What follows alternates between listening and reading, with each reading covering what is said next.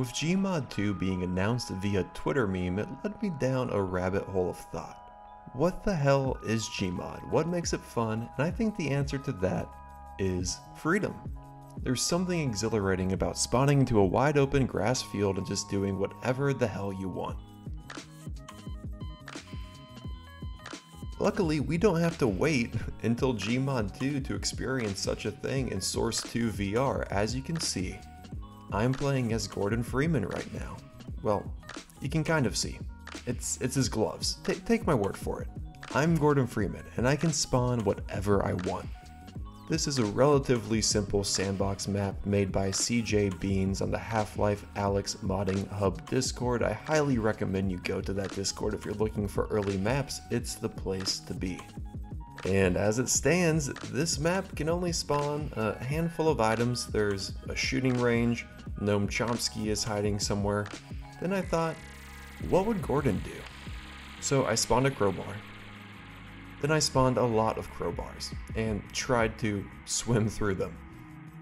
Then I built a throne for my crowbar, which unlike Gmod actually requires a slight amount of physical labor when you're doing it in virtual reality. And then I drank vodka and blew up that throne in an attempt to break the map.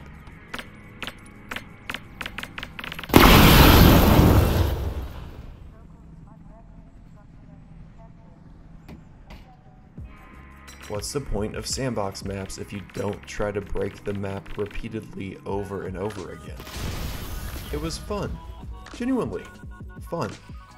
And honestly, it's not like there's an insane amount of content here. Something as simple as an open environment and the ability to spawn a near unlimited amount of random objects is just a good time. And when you add NPCs into the mix, like on Sandbox by Dinosaur, that fun is multiplied exponentially. These maps are available for download on the Discord if you want to try this sandbox goodness out for yourself. I know you'll have fun with them, but that's half the excitement.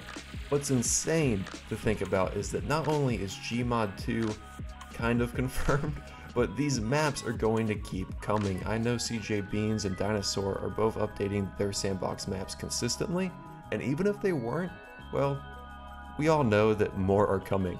This is Source 2 for Christ's sake.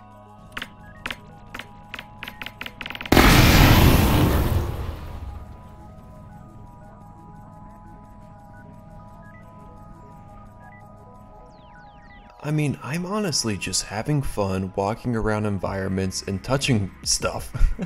If I could give a message to the aspiring mod creators out there, even though I know my message means absolutely nothing to you, don't get stressed out. Just make environments, put some props down, and make the people find a Gnome Chomsky somewhere.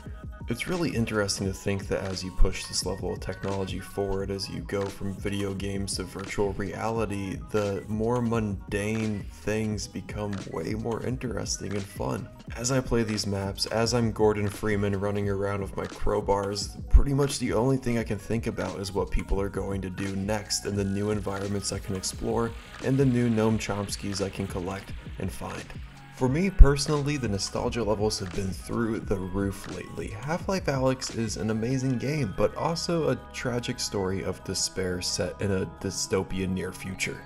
I look forward to our near future where I can hop onto a Source 2 game and just shoot the shit in an open environment like I've done in Source games for years.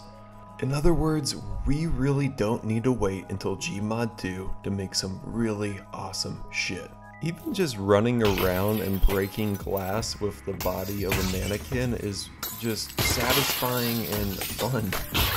Thank you guys so much for watching. Again, if you want to join the Discord, the permanent link is going to be in the description below. Please like and subscribe if you want to. Seriously, only if you want to. I'm not forcing you. Guys, have a good day. Stay safe out there. And until next time, see you later.